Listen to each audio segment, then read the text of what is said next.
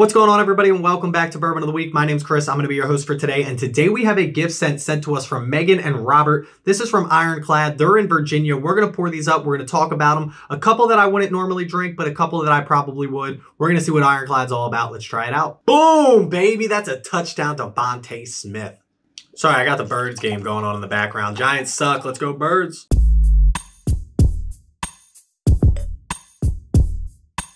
So as I mentioned, this company's name is Ironclad. They're a little bit younger of a distillery, which means I don't expect much out of their whiskey. It means their whiskey's probably a little bit younger as well, but it does seem like they're distilling their own stuff, but we'll talk about it when we get into each individual glass here. We're going to start with the Ironclad small batch bourbon whiskey. Now, they mentioned that this one was aged for 2 summers, but it doesn't say that it's a straight bourbon whiskey, which means it wasn't aged for 2 years, while this one over here is a straight bourbon whiskey, and this one is aged for 2 years.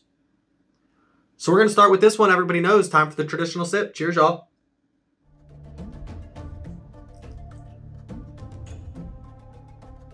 Pleasantly surprised.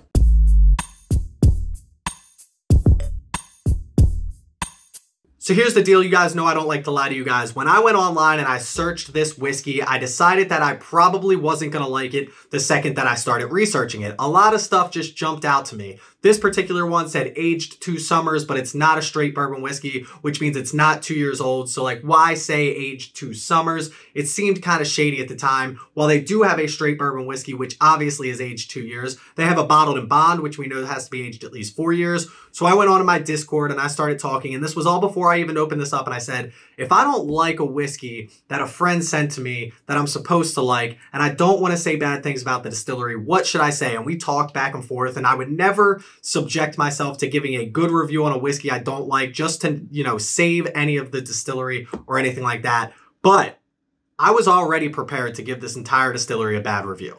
And now, after the first sip of our 2 summer aged whiskey here, I might have to change my mind. Now, don't get me wrong, this isn't exceptional by any means, but I wasn't expecting anything from this. I was expecting this to taste bad. Usually, I still get that craft distillery taste. You get that youth on this. Absolutely, it's there. Do not get me wrong. This is only 90 proof when it comes to the whiskey. It doesn't have any heat to it, though. Usually, this younger stuff has a lot of heat to it. You can't really drink it. There are some flavors in this that are absolutely delicious that I didn't expect to get off a 90 proof, less than 2-year aged whiskey, and I'm getting some pretty good stuff.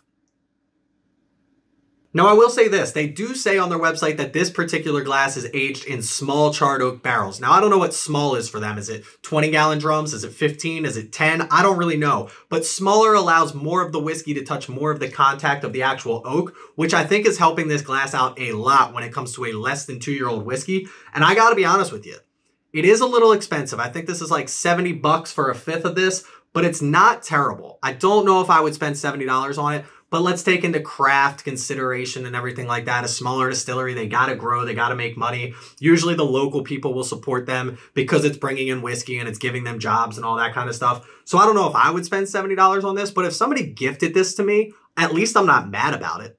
But listen, that's all we're going to say about this one. Not too bad. $70 good? Probably not. Was it over my expectations? Absolutely. Cheers, y'all.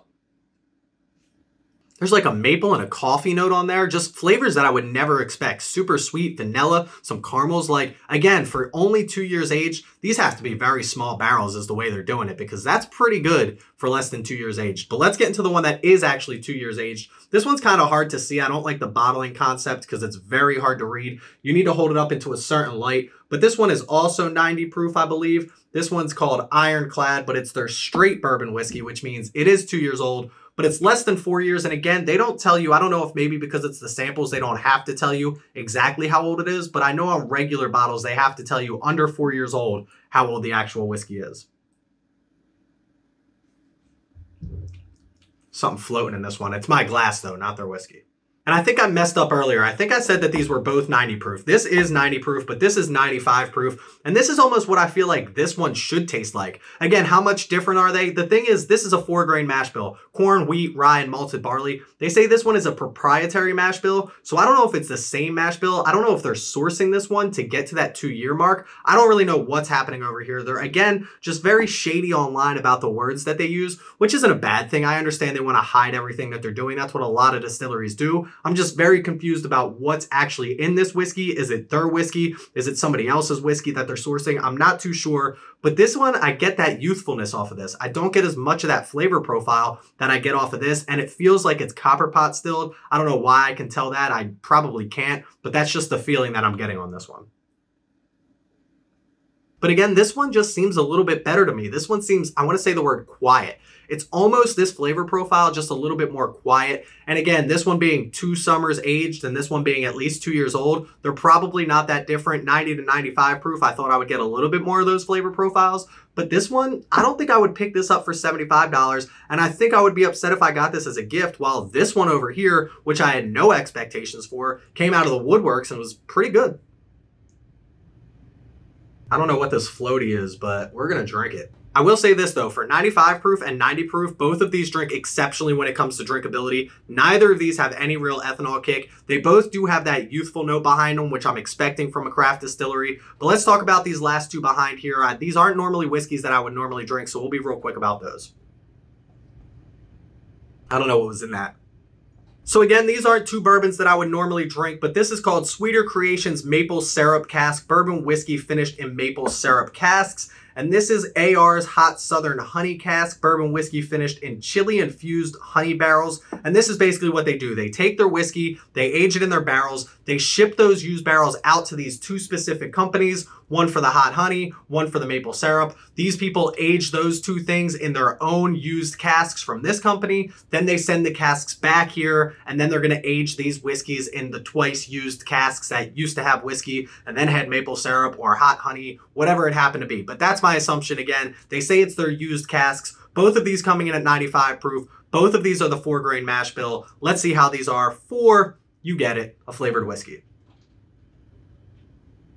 This maple syrup one, they should just sell as an old-fashioned mix. This tastes like an old-fashioned that I would enjoy. Super sweet. You get a lot of maple syrup on this, obviously. It's not a bad whiskey by any means. In fact, it tastes much like this one, which I was surprised by. And then you just add a little maple syrup to this. Put a Luxardo cherry in this, put a little cherry juice in this, squeeze an orange on top, put an ice cube, and you literally have a great old-fashioned. Not bad. Again, I'm not a big flavored whiskey guy. I don't think I could drink too much of this. It's super, super sweet. But at the end of the day, it's not terrible. But other than that, this is selling for $39.99 for a 375 milliliter. So we'll call it an $80 bottle of whiskey. Again, a little bit overpriced, but that's what you're going to get with craft distilleries. Not my favorite. Definitely better than I thought it was going to be. But at the end of the day, I'm not picking up a bottle of this.